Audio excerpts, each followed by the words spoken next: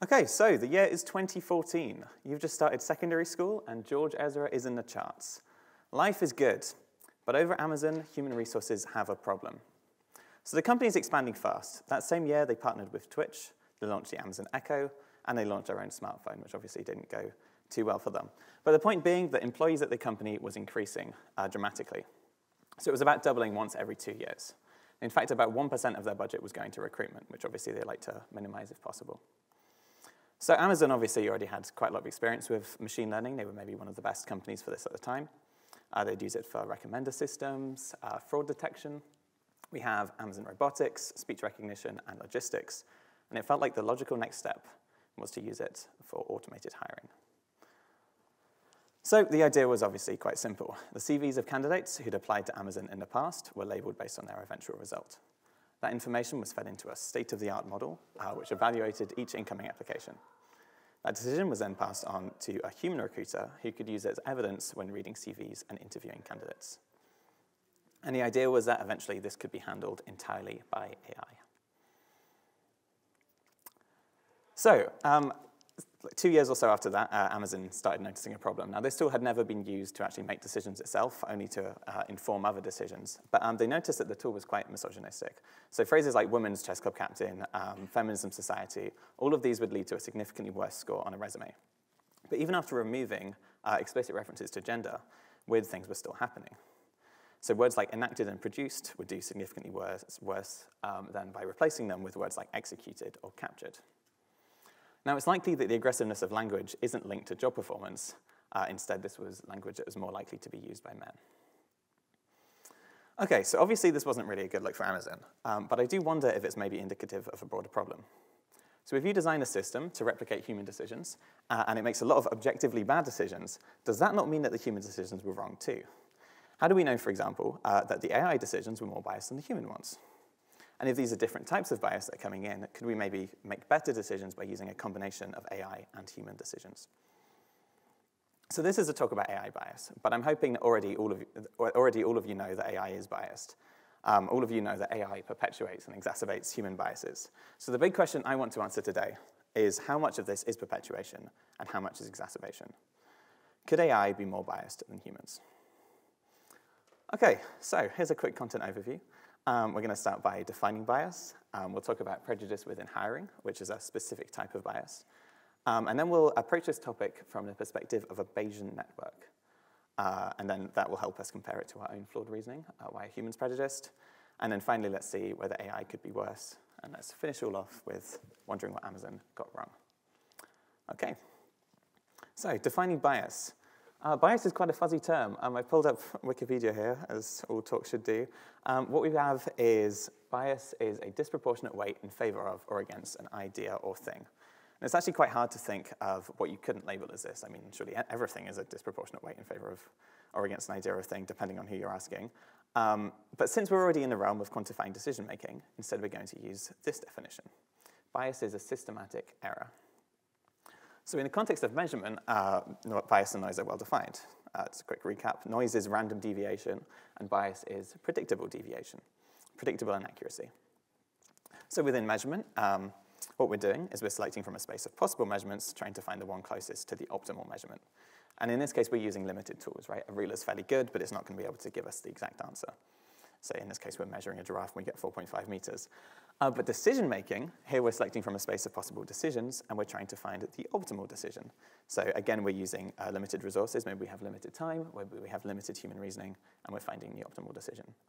So in this case, we can combine the two ideas, and we can define bias as making wrong decisions in a predictable direction. Okay, so prejudice is a specific type of bias, and in this case, we're going to define it as bias against a particular group of people. Okay, so in the context of hiring, the optimal decision is to hire the best employees. And what exactly is the best employee? Is that the one who will lead to the most profit, the most efficient? That's quite a difficult question to answer. And in general, it's useful to think of there being some kind of optimum, but we're never actually going to be able to find that optimum, just in the same way we can never find somebody's exact height, for example. But we can, through eventual communication and so on, get closer and closer to that optimum. So unless recruiters are omniscient, perfectly rational gods, decisions will be noisy in hiring though. So here are some reasons that might be. Maybe you had a bad day on the interview. Maybe you already knew the interview question. Maybe you were randomly forgotten after the interview or so on. I think if you if you're one of the first people to be interviewed, then that can make the interviewer remember you more. But if you're, say, like the second or the third person, you're less likely to. Maybe there were tech issues on the day. Maybe you look like the recruiter's ex. Anyway, noisy decisions are obviously bad. So a bad employee can be left at a company for years, and that can affect everybody else. Also, an economy full of companies all providing worse service leads to negative consequences for everybody, right? I'm hoping that bit's fairly obvious. But from the employee's perspective, actually, this isn't too much of a problem. So let's say I apply to one firm, I get rejected there for a totally random reason, which isn't related to me as a person. Then when I go to another firm, the chances are I won't be rejected at that place as well. So bias cancels out, but noise doesn't actually, and that's why this is such an issue. Systemic inaccuracy means that certain people can't get a job anywhere. All the bad effects of noise are concentrated into a particular group of people. So in this case, let's say we have some system that's biased against women, then a woman might go and try and get loads of different jobs and won't be able to get any of them. So this is all concentrating those bad decisions into a specific class of people, and that's why bias is so much worse than noise in this context. Okay, but I am skipping quite a bit of controversy here. So with this definition I'm using, a system is defined as biased not based on whether it leads to equal representation, but based on whether it makes wrong decisions. So it is entirely possible that the proportion of CEOs that leads to better outcomes could be skewed in one direction or another. So let's consider men and women again. A system in which an unbiased algorithm would lead to unequal representation would be biased, the system itself, but not the algorithm. Look, obviously, men and women are almost equally capable at birth, so only bias would account for this systematic effect. But actually, gender does subtly affect everything. Every interaction you might have with another person, or the opportunities you were pushed into, maybe the school you wanted to go to, or the school you were forced into to go to by your parents, or maybe you just had one conversation which would have been different if you had a different gender, and so on. So these very different things could actually lead to real differences. Tiny differences could be very gradually amplified. If you were slightly better at sport as a young child, then you could have spent more time investing into that and become much better at sport and so on. Very small differences could snowball into larger ones for all sorts of reasons. So in this case, we are using bias to mean wrong decisions. Although it's worth saying that an algorithm which doesn't relate to equal representation isn't necessarily fair, and that's another difficult question. And this debate actually is quite relevant at the moment. So most people would agree that any obviously biased system should be corrected. So what we could do for that is suppose there was one system which was providing 90% of jobs to men or something, and we expected that the correct proportion was maybe 51% or so. What we could do is that all the borderline people we could maybe randomly reject and so on, and that would turn a biased decision into a noisy one, which we know is better. But the question is, perhaps we should do more than this. We already know that our systems are biased, and that's leading to worse outcomes for different people. Maybe what we could do is we could artificially insert bias into the algorithms themselves to make up for systemic problems. And there's other questions here. Is this worth the reduction in decision quality we would see? Is this unfair to the people who would otherwise be selected? Questions like that. I'm not going to get into them in this talk, but I think it's interesting to know about. And I think it's interesting to frame this discussion through this more systematic idea as well. Okay, enough humanities. Let's go on to the exciting stuff. So, the perfect recruiter. Let's assume, as a present, we get access to all the information on trillions of humans who have ever existed and could ever exist. How could we use this to create the best model possible to assign jobs based on looking only at some resumes? So, let's assume first that each person has some job suitability score, and maybe we could range that from 0 to 100, dependent on how suitable they are for the job. We're going to have some uncertainty in this. We're never going to be 100% sure on how good they would be for the job. So instead, what we could do is encode this as a probability distribution, representing our Bayesian uncertainty to how suitable they are for the job. And let's suppose also that maybe we can glean all this info from the resume. Maybe we can work out what school they attended. Maybe we can guess at the number of siblings they have, and their interview performance, perhaps we have. So we know that the purple nodes are going to affect the yellow node in some way, but this could be quite complex, right? One model you could have for this would be to feed them all into the job suitability and then just create that as some weighted function and stuff, like a linear model, essentially. But we actually know that it's quite a lot more complicated than this. So for example, let's say we know that someone goes to a good school. That might make us think that maybe they were encouraged into coding, and then maybe from that they're a good coder, and maybe from that they're worth hiring. But these are all quite complex relations. How do we encode this mathematically? Well, I'm glad you asked, or I'm glad I asked. Each node is a belief and a probability distribution giving our uncertainty in this belief. This is a Bayesian network. So for example, hours coding is a belief. We believe that you have spent some hours coding, but we actually don't know how many hours coding you've had. So instead of thinking, maybe it could be this or it could be this, or it's between this and this, I can actually give an exact probability distribution on my best guess for how many hours you've coded. So obviously we have edges in this network as well. And edges in this case are going to be dependencies. So here we're going to say that the number of hours you've spent coding is dependent on the school you attended. I think that's fairly intuitive. And a Bayesian network also has to be a directed acyclic graph for most of the algorithms to actually work. So what we can do is we can say instead of a dependency, we can actually make that more specific and say it's a causality. So the school attended actually causes the number of hours coding we expect you've done to change. And the reason this works is that causality defines a well order. If you don't know what that means, that's not too much of an issue. But essentially, if something causes something, if A causes B, then we know from that B cannot cause A, just in terms of the temporal location of these events. So that means that there is a causal order, and this will be a directed acyclic graph. So therefore, school attended causes you to have coded for a different number of hours. OK, we'll label those nodes. And also this means as well that we can make now more quantitative statements, right? Let's say, for example, that I think there's a 10% chance that you've done more than 1,000 hours coding. I can say that PA greater than 1,000 is equal to 0.1. OK, so let's add some more nodes to our Bayesian network. So I'll just walk you through a few of these. We're going to say that the number of siblings isn't caused by anything. We don't know anything about that. But we're going to say that communication skills is caused by the school that you attended and the number of siblings you may have. And it's worth saying as well that all of these nodes are dependent on some way with others, in that number of siblings is dependent on coding test score. If I showed you someone's coding test score, you'd be able to glean information on how many siblings they have.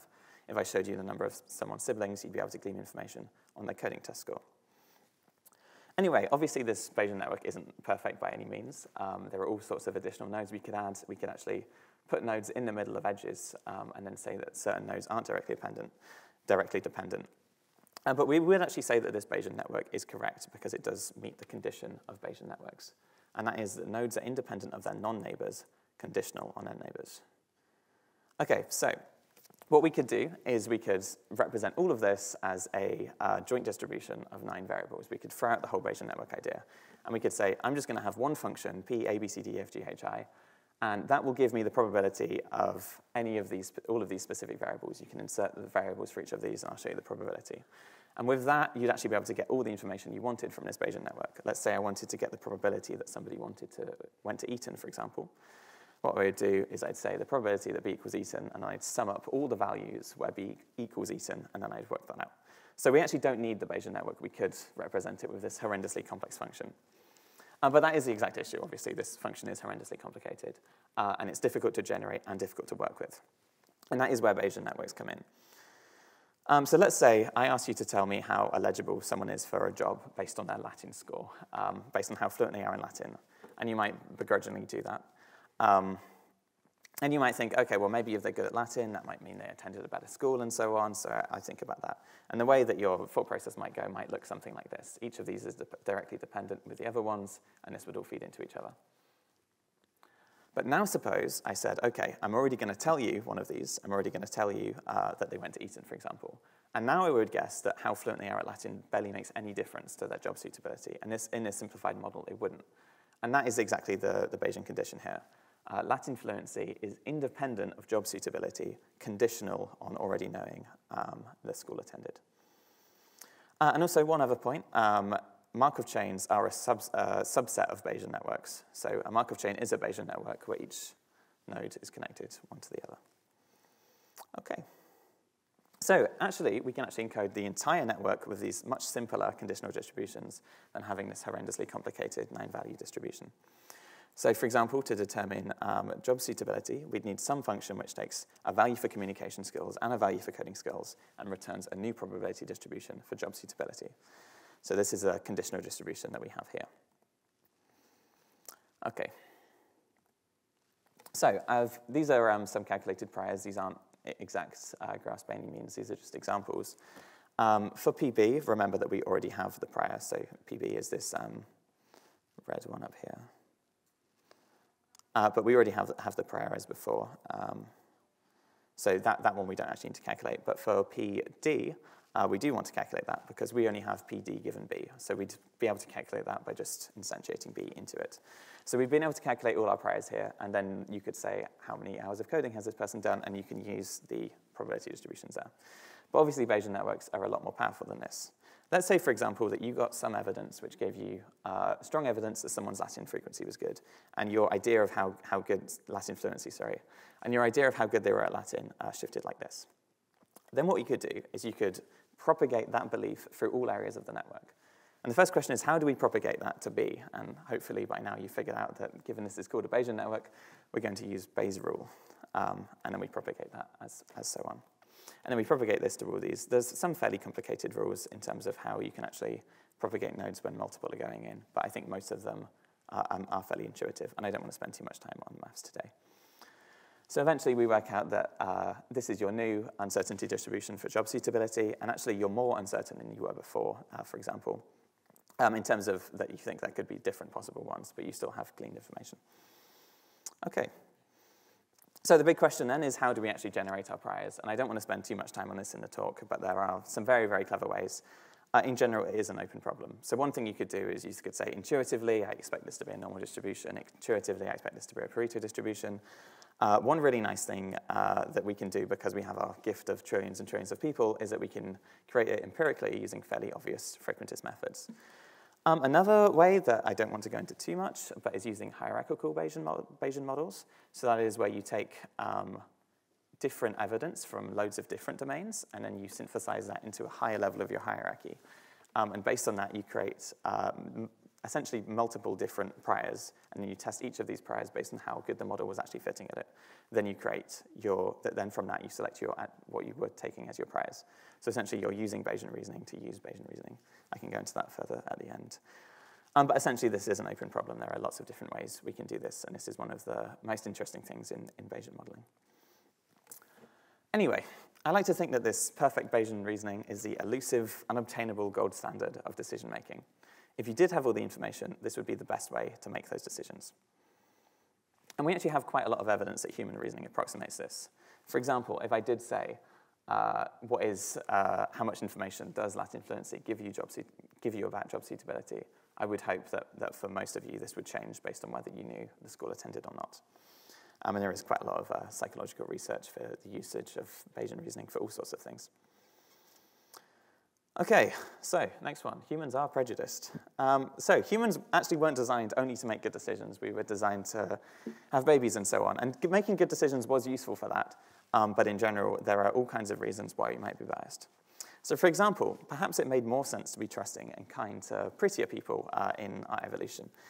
And actually, that would make sense in terms of if you spend more time with pretty people and they liked you more, then maybe you're likely to go on to be closer to them. So we actually do have some research evidence for this, for example. What they found was that researchers gave people different essays. One essay was really bad and one essay was really good. And the essays were rated much higher only based on the writer's attractiveness instead of the actual quality of the essay itself. Perhaps the environment we evolved in, well, obviously the environment we evolved in was significantly different to the one we're in now. And perhaps in that environment, it might have been appropriate to assume that someone who looked like they were from another tribe was a danger to you. Obviously now that reaction is harmful because we're in different environments. So there's some research evidence for that as well. So the obvious thing is, can't I just consciously avoid these biases? And unfortunately, not really. We're usually unaware of them, and usually they're quite difficult to actually get out of our brain. And in general as well, any bias is a function of any inadequate reasoning process. If our reasoning was entirely noisy as opposed to bias, and realistically we could make perfect decisions by just making loads of them and then taking the average of them. And we know that obviously we can't do that. If biases could be easily consciously reversed, then they wouldn't have been great survivor mechanisms. And the final thing as well is that biases can also exist in purely rational systems, or essentially systems where everybody is acting rationally. So for example, let's suppose I was in a rational system and I'm perfectly rational. I particularly like my family. I would say I'm biased towards my family's life. And that's normally fine, but if I have a disproportionate amount of influence on this system, then suddenly the whole system becomes biased towards my family's life. And the other thing as well is that very small differences can create positive feedback cycles for all sorts of ways. If there was a biased system of job recruitment again, and there was a very, very small difference, then it might have made economic sense for one company to only interview people of a particular group. And that would have then snowballed into more bias because that particular group gets better at the job and communicates more with other people, and so on and so on. Okay, so narrowing our attention back to hiring, a 2003 US study found that only changing the names on resumes to ones more common for white people, such as Emily instead of Lakeisha, increased the number of callbacks by a staggering 50%. Now, this effect actually dropped to only 3% in 2022. But as we'll see, bias is usually much more subtle than this. It's quite hard to find empirical evidence for how much bias does exist in hiring, because it's obviously quite difficult to quantify interviews. But all research does agree that human hiring is still biased, and this has tangible negative effects. So how is recruitment looking today? Well, of the Fortune 500 companies, they found that 99% of them actually admitted to using AI hiring quite regularly. So this is quite a big thing.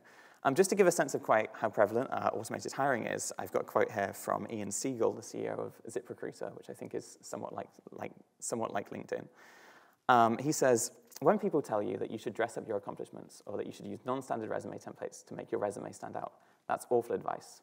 The only job your resume has is to be comprehensible to the software or robot reading it, because that robot is going to decide whether a human ever gets their eyes on it. So Ian goes on to say that AI can't be less biased than humans because we can feed the data we want to into the system. But after a lot of research, I think Ian is wrong on this particular point. Sorry about that, Ian. Okay, so we will assume that these models are trained to emulate the average of a data set of human decisions. And obviously that data set will be full of bias, and the model isn't going to understand that, so it's going to replicate that bias. But we're actually going to look at other ways that the model can be biased as well.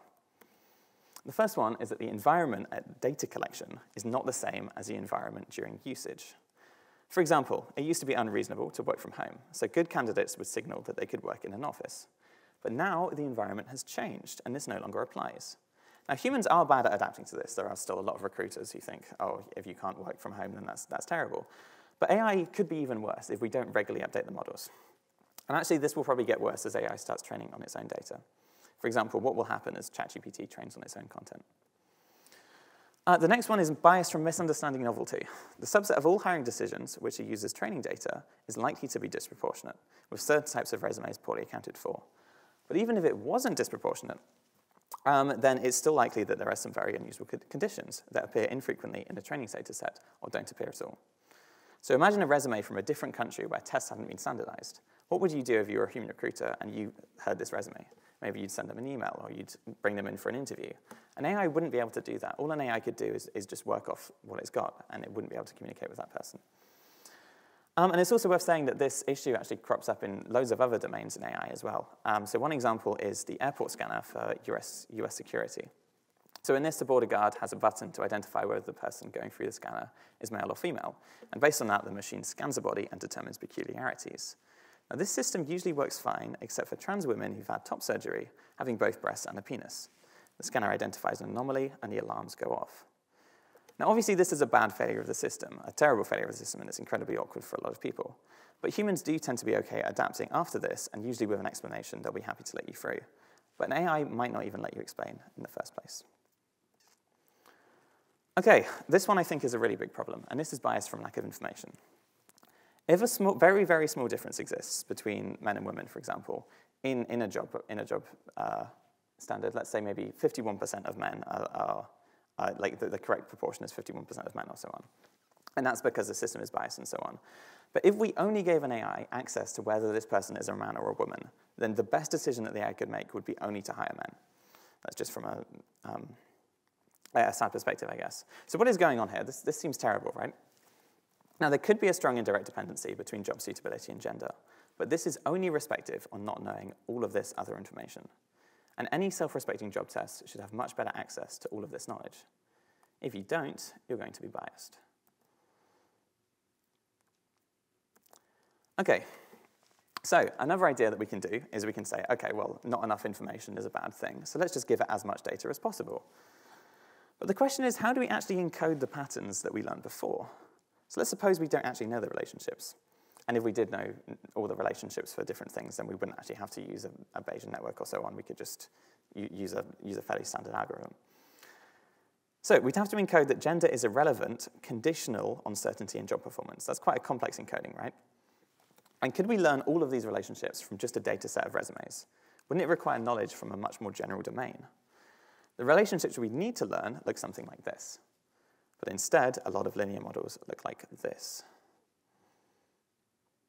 So they struggle to encode complex relationships between features. And this is one example, one advantage of neural networks, right? These intermediary nodes allow them to encode a lot of these relationships, a lot of these complex relationships. But even then, neural networks are unlikely to be able to extract these relationships from resumes only. A human analysis of a resume uses all sorts of domain general information, so information outside of the context of resumes. And this information cannot be gleaned from scanning resumes alone. So this is one advantage that a general AI would have, something like ChatGPT, but these are currently not being applied in AI hiring, at least to my knowledge. Okay, so one more obvious solution. Why don't we just remove explicit references to gender, explicit references to other protected characteristics and so on? And it's actually quite difficult to know the effectiveness of these measures because it does literally move the goalposts. But one thing I would be slightly concerned about is that imagine, for example, that you started getting rejected from job reports, not exactly because of your gender, but for doing psychology and for playing netball, both of which are strongly correlated to gender. So the question in this case is, would you even know why this is happening? Obviously, bias related to gender is a significant problem. But if you applied to a job and you got rejected because you do netball and you do psychology, how would you even know where to go about changing this? And I think that's another issue. If you only remove these explicit characteristics, that can in some cases obscure the bias. And the other thing as well is that a lot of the time, things like ChatGPT have attempted to actually just remove any references to things which might be bad. So for example, you remove any references to LGBT people because that could be sexual in content. And that actually means that these groups are further disadvantaged because they struggle to communicate more because of these issues. And the final one is that simple algorithms are inherently exploitable. So before we were trying to optimize for keywords, keywords as a metric were coupled with job performance. Let me see if I have that here. No. Okay, so keywords as a metric were coupled with job performance. If someone was better at a job, then their resume would contain better keywords. But by then trying to test for that, now you change the human system. And now humans intentionally try and do better keywords, so now keywords are no longer coupled. And this actually is what happened with IQ as well. So in the 1920s, what they did was they got loads of, I think it was white middle-aged boys, and they essentially measured loads and loads of different types of intelligence, and they found all of them were correlated to the central IQ score. So the obvious thing was, well, we can only test that. And for most systems that would work, but obviously the human system is inherently dynamic, and now you can actually do much better in an IQ score by just taking a tutorial on IQ scores beforehand. Okay, so in terms of what Amazon got wrong, it was basically everything. All of these things, for various reasons, they actually didn't take into account. So for example, bias from lack of information, only the resume was actually used. They didn't take any holistic information. Bias from censorship, they attempted to remove references to gender and still found that there were other issues there. Okay, bias is by no means an insolvable problem. I haven't focused on solutions here because I think it's actually better for most people to have an understanding of the problem itself. That said, I did find alarmingly little of research dealing with a lot of these issues from this much more computational perspective. And I think it's an area of study we can actually learn a lot from as data scientists. There is a real lack of understanding of the complexity of this topic, particularly among powerful players in the data science industry. And you will also have noticed as well that all of the AI-generated images I use in this are not exactly representative of the average person. Even the woman there, I actually had to input woman to get that. Okay, so if there is one thing you take away from this talk, let it be this. Until we can improve the reasoning in these models and the quality of their input data, it might not be appropriate for them to be the only thing used in making sensitive decisions. Thank you.